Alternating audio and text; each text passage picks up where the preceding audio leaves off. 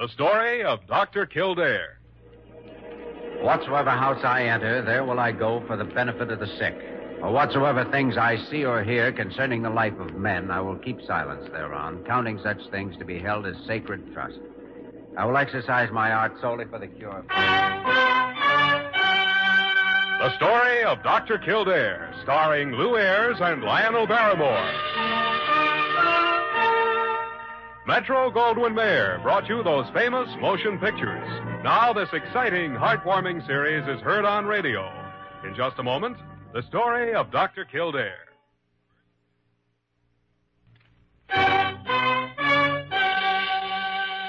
Now, the story of Dr. Kildare, starring Lou Ayres as Dr. Kildare and Lionel Barrymore as Dr. Gillespie.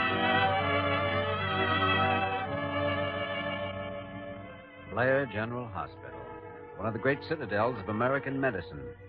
A clump of gray-white buildings planted deep in the heart of New York, the nerve center of medical progress, where great minds and skilled hands wage man's everlasting battle against death and disease. Blair General Hospital, where life begins, where life ends, where life goes on.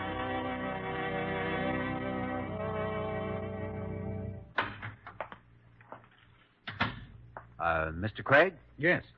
My name is Kildare. I'm a staff doctor here. Eddie Jenkins is one of my patients. I see.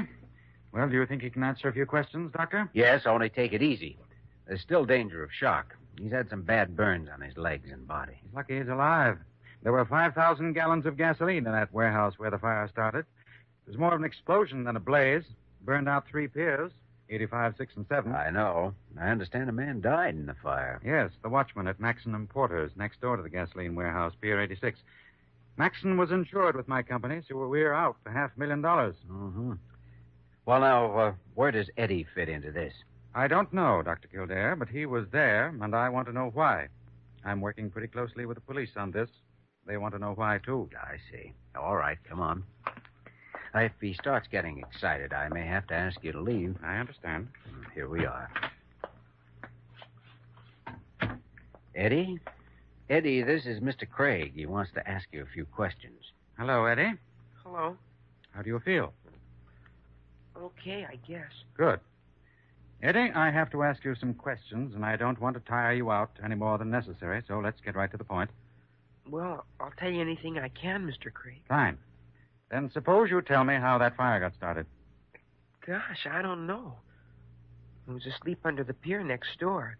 There's a kind of space between the floor and the bank of the river. Anyway, I woke up, and there was fire all around.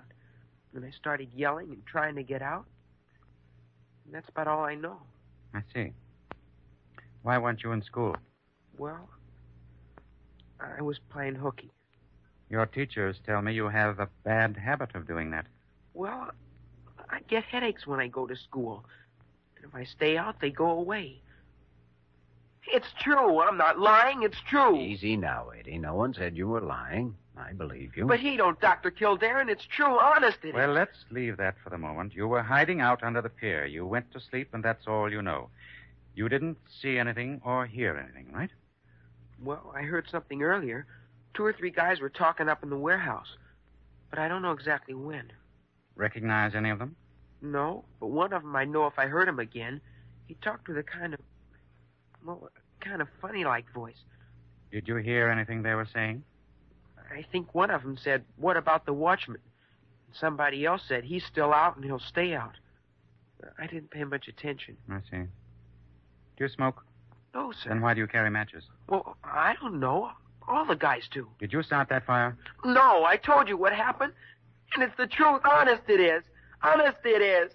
I didn't It's do it. all right now, Eddie. It's all right. Now, take it easy. Mr. Craig, would you come out here a second? Yes. I thought he gave you a rather straight story. Yes. He has a good imagination. Oh? Well, I'm inclined to believe him. I am not. I see. Well, Mr. Craig, the patient's in no condition to talk any more today.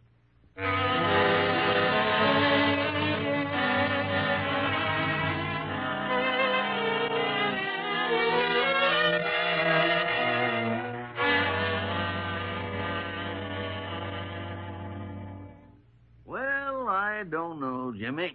Sounds very much to me as though you've stuck your neck out again and through sheer stubbornness. Might have started that way, all right, Dr. Gillespie, but I talked to Eddie Jenkins a half hour or more after Craig left. I'm certain he's telling the truth. Well, it's quite a story, all right, if it is the truth. Sure.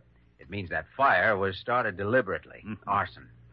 Now, that's what Craig ought to be investigating. Well, maybe so. But in view of the facts and the Jenkins boy's record for truancy and so on, I'm afraid he's in a jam. And I doubt if there's much you can do for him. I know. As soon as Craig talks to the police, they'll have the same idea. Ought to be something we could do. Wait a minute, you can't go in there now. Let go my coat, Miss Parker. Hey, what's going on? Gillespie, I told him to stay out. Wayman, you're an ambulance driver. What are you doing up here? Oh, now you'll catch him. Oh, dry up. What? No. Not you, Doc. No. I mean, sir? Wayman, what's the idea of the monkey wrench? Well, Doc, I'm looking for a character named Craig. Maybe after I tap him one, real gentle-like, he won't be so anxious to shoot off his big mouth. Big mouth. Sure. Ha, look who's Oh, talking. Parker, shut up and get out of here. Well, I don't see why you have to pick on me. Out. Oh! Wayman, what's the trouble? Huh? What's this all about? Well, Doc, I just been talking to my pal, Eddie Jenkins. The kid's up there crying. Says this here Craig guy talked tricky to him and called him a liar. Oh, it wasn't really Craig's fault, Wayman. Huh? He has a job to do. Well, he ain't got no right to talk like he done. Well, Jimmy, looks as though you've acquired a supporter. So it does, only, Wayman, I don't think the situation calls for using a monkey wrench. At least not right at present. It don't? Oh, I wanted to tap that guy once. Well, if that should seem to be the only solution, I'll let you know. Oh, gee, thanks, Doc. And meanwhile, Wayman, get down to the basement where you belong. Okay, Doc. No, that is, yes, sir. There goes a perennial juvenile delinquent if ever there was one. Tap somebody with a monkey wrench. Well, I know how he feels. Well, you better forget it, Jimmy. If the boy is telling the truth, it's just too bad. But I don't see anything to do about it. One thing I think I can do, prove he wasn't lying about those headaches. Well, what of it? It's got nothing to do with the fire. No, but it'll show that one unbelievable part of his story is true, and that may influence Craig a little. There are other ways of using a monkey wrench, you know. You can throw it in the machinery.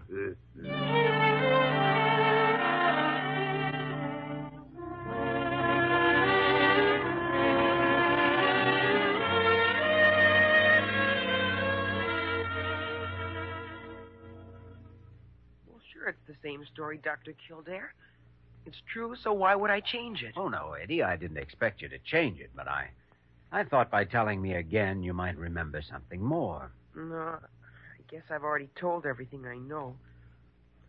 I was kind of sleepy, and I didn't notice very much. Then we'll just have to try working it out with what we've got.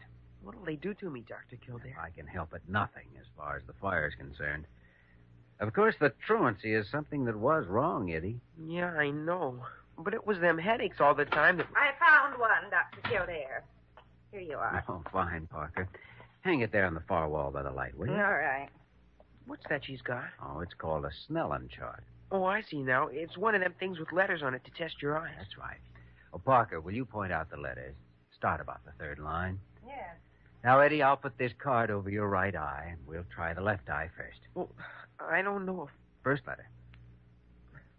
B, Next. D, Go right ahead, whatever Miss Parker points out. P, M, G, Next line. O, E, no, F. Maybe it's R. All right, Parker. Hold it. All right. Eddie, haven't you ever been given an eye examination in school? Yes. Well, they had a chart down in the gym, but I'd always memorize it ahead of time. I see. I suppose you didn't want to wear glasses, that is? They're a nuisance. And those headaches weren't a nuisance? Well, I'd only get them whenever I'd read. So you played hooky. That led to some serious trouble. Well, at least you know I was telling the truth about the headaches. Yes, but I knew that anyway. Question is now whether Craig can be convinced.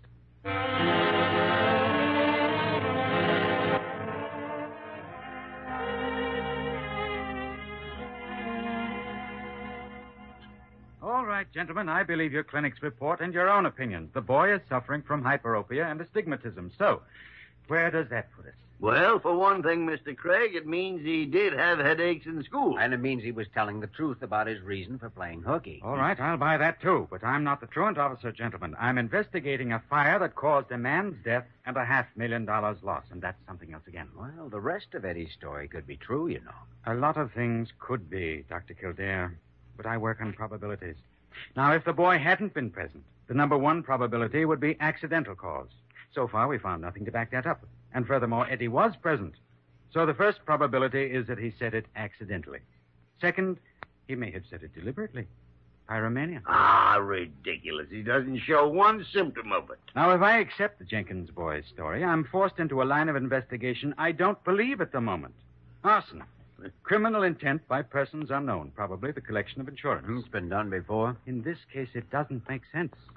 The gasoline warehouse wasn't insured for enough to pay for the pier and the building. But the Maxon Importing Company next door was. Only that isn't where the fire started. It's where Eddie heard those voices. Dr. Kildare, you're a stubborn man. All right.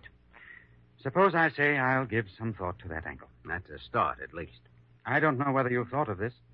If the boy's on the level, he's the only witness, and the arsonist, if there is one, has already committed one murder. Yeah, you're right. I should have thought of that. The boy's room ought to be guarded, just in case. It will be. Ambulance garage, Joe Wayman took. Oh, Wayman. Get someone to relieve you and meet me up in 421 Eddie Jenkins' room right away. Gotcha, boss. What's up? I'll explain when you get there. Okay. Oh, yes. Bring that monkey wrench.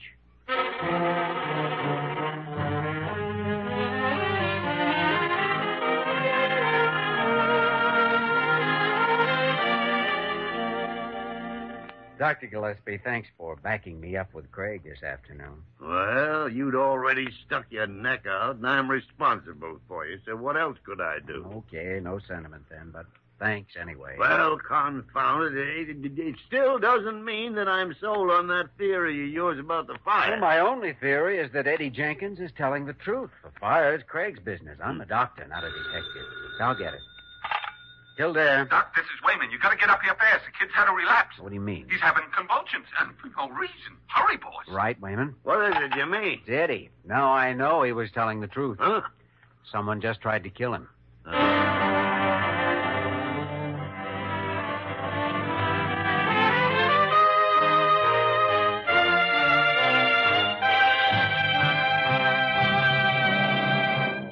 We return to the story of Dr. Kildare in just a moment.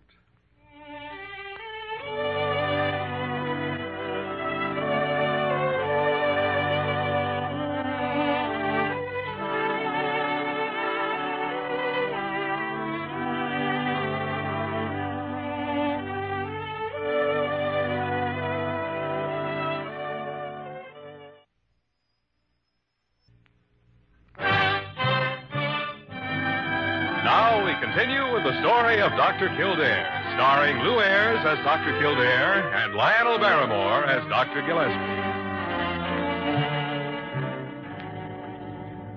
Here's some more hot tea, Dr. Kildare. Oh, thanks, Parker. Set it there by the bed. Shall I see if he'll drink any more? Yes, the more the better.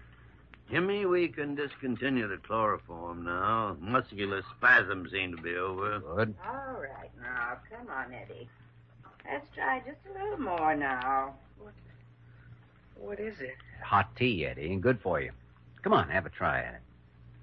All right. I think we caught it in time, Dr. Gillespie. Yeah, but none too soon. Wayman, Yes, sir? where did this box of chocolates come from? Well, jeepers, Doc, I don't know. Ah. Some messenger delivered it at the desk down in the lobby, and they sent it up. I didn't know he wasn't supposed to have candy. Nobody said nothing. I didn't know it was going to affect him like this. That's all right, Wayman. Well, Nobody else would have suspected it either. Yeah, no name on the box, of course. No card or anything. How many chocolates did he eat? Well, 3, I guess, if that's how many's gone. So help me. I didn't touch a one myself. Which is lucky for you. Oh, they wouldn't have hurt me none. I ain't sick. You would have been if you'd eaten any of these. Want to take them down for analysis, Jimmy? Yeah, I imagine Craig will want to see them, too. You phoned him, didn't you, Parker? Yes, Yes. He said he'd be right over, Dr. Kildare. Well, I guess we've done about all we can up here for the moment. Mm-hmm. Stay here with him, will you, Parker, until I can get a relief nurse? All right, Dr. Kildare. You stay too, Wayman, and keep your eyes open. Yeah, gotcha, boss. Only if it's none of my business, what's this all about? I never heard of no candy making no patient that sick. No, probably not. Huh? Because it's very seldom that you find candy loaded with strychnine.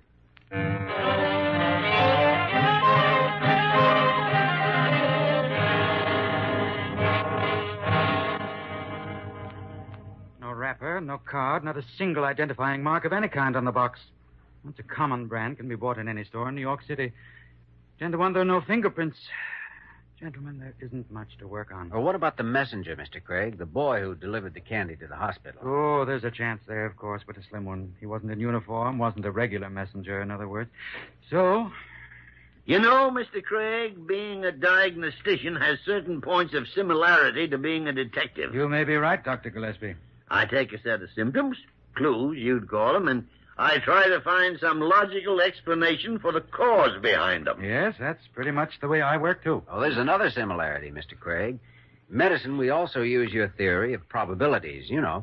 Start with the most probable cause and eliminate possibilities one by one. All right, gentlemen, all right. There's no need to pin me against the wall. I see what you're driving at. Good. I'm ready to accept the Jenkins boys' story. All of it. After what's happened now, I'd be a fool not to. I agree with you. In fact, I guess I owe him an apology. All right, then. I think we can safely assume that whoever tried to poison the boy also started the fire. Yes, the probabilities seem fairly strong on that assumption. We don't have any leads on the poisoning, and I doubt if we will have. But we do have an angle on the fire, now that Eddie's story is admitted as evidence. You mean that funny voice he thinks he can identify? That's right, Dr. Kildare. I should be able to supply that voice for identification by tomorrow afternoon.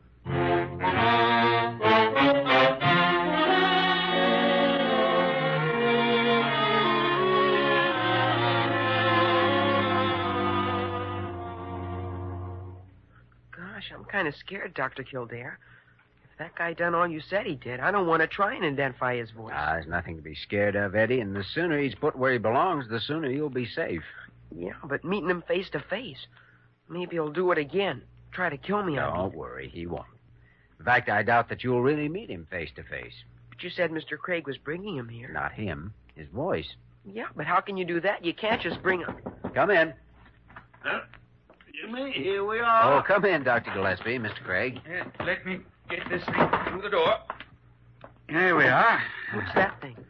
A portable tape recorder, Eddie. I told you he was probably bringing a voice instead of a man. Yes, and I'm not even sure it's the right voice. I guess I can plug this in here. Take a second to warm up. Of all the confounded fiddle-faddle, I'll be glad when this thing is straightened out so I can go back to the simple business of practicing medicine. I'm with you there, Dr. Gillespie. Ma. Now, Eddie, there are several voices recorded on this tape. One of them may be the man you heard in the warehouse just before the fire. Or maybe not. But listen carefully and tell me what you think. You understand? Yes, sir. Okay, let's go. It's been reasonable enough, in my opinion. I think it's time now that your company began negotiations for settlement with my client. Well, that really isn't my function, Mr. Everett. I'm an investigator, not a claim adjuster. My primary function is to determine what Mr. caused Craig. the fire. I know his voice. Oh, that's I don't right, know of Eddie. any Now, further way we quiet. can help you in that, Mr. Craig. My client was unfortunate enough to occupy the building next to somebody who was careless, that's all. Well, I understand that, but still... I think I see Mr. Craig's position, Everett. That's him. If I were faced with paying out $500,000, I would check all the blind alleys, too. It's the same one. Now, let us You're all sure, be Eddie? reasonable. Yes. I'm in no hurry to start a big uproar about... Well, that's that. Whose voice was it? The man who's insured with us. Maxon of the Maxon Importing Company. So what's the next move? Call in the police and then go pick him up. As simple as that.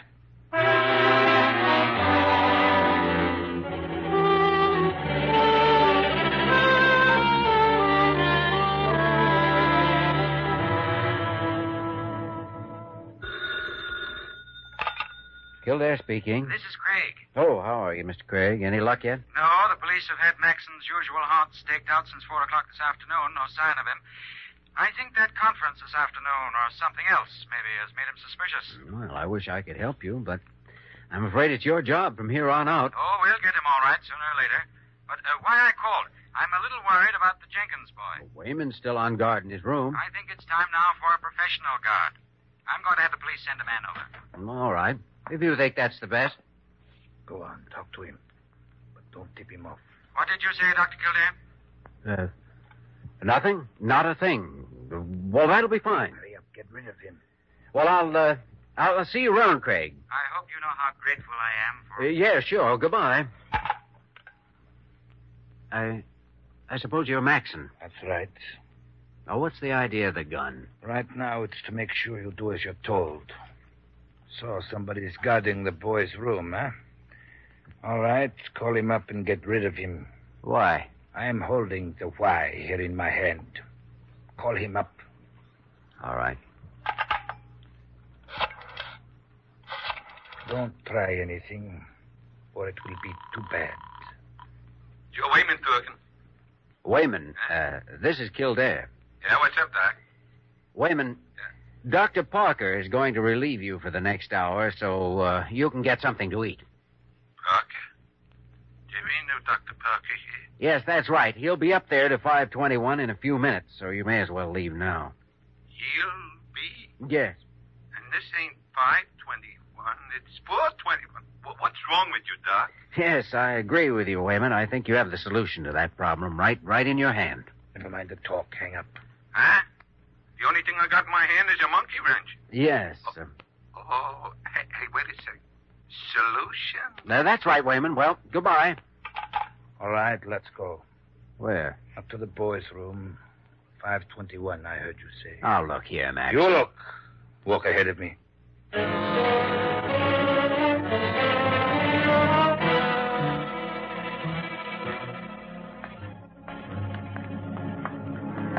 521 is just around the corner there. Third door along the side corridor. Keep walking. Now, you say it's the third. Well, Jimmy, what are you doing up here in the... Good evening, Dr. Metchnikoff.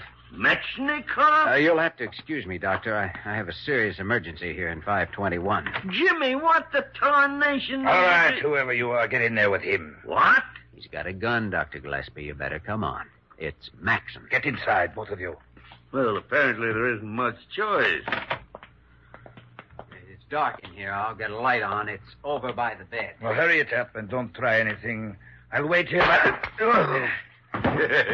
I got him, Bud. Nice going, Wayman. Hey, let me turn the light on. There. Get his gun. I got it. Would somebody mind explaining what this means? Well, for one thing, I think Wayman ought to be given an honorary medical title. What are you talking about? I've been treating a patient for 4 days without improving his chances very much. Wayman takes one swing with a monkey wrench and my patient is out of danger. It's amazing.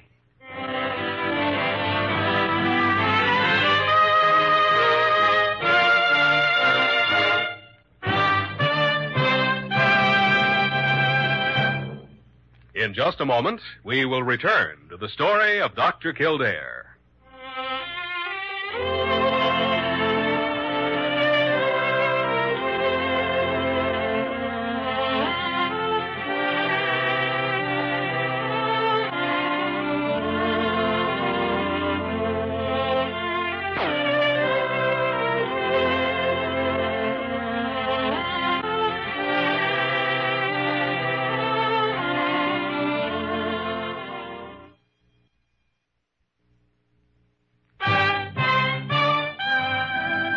Now, once again, the story of Dr. Kildare, starring Lou Ayres as Dr. Kildare and Lionel Barrymore as Dr. Gillespie. Here are those glasses for the Jenkins boy, Dr. Kildare. They just sent them up. Oh, fine, Parker. It's going to be a job getting him to wear them, though. Oh, it's only for reading, Jimmy. And after what he got himself into, maybe he'll listen to reason. Yeah, I suppose. He's ready to check out, by the way. Better send him home in an ambulance, I guess. He'll get a kick out of it even if he doesn't need it. Ambulance garage. Dr. Wayman talking. Oh? It's Dr. Wayman now. Oh, you don't say. Dr. Wayman. This is Dr. Metchnikoff, head of the medical board. Oh, gosh. How do you do, Dr. Sir? Dr. Wayman, we were wondering if you could deliver a lecture for the board meeting Tuesday night. Well, I'm pretty busy, sir. A lot of operations, stuff like that, you understand? Oh, that's too bad. We hoped you'd talk on cardiac tamponade. Your specialty, I believe. Cardiac tamponade, yeah, of course. I suppose you read my book about that. Your book? By the great horn spoon. By the great horn? Hey, that's what... Is this Dr. Gillespie? Yes, confound you. Oh, brother. Oh, brother. Jimmy, I think Dr. Wayman just resigned from the Medical Association.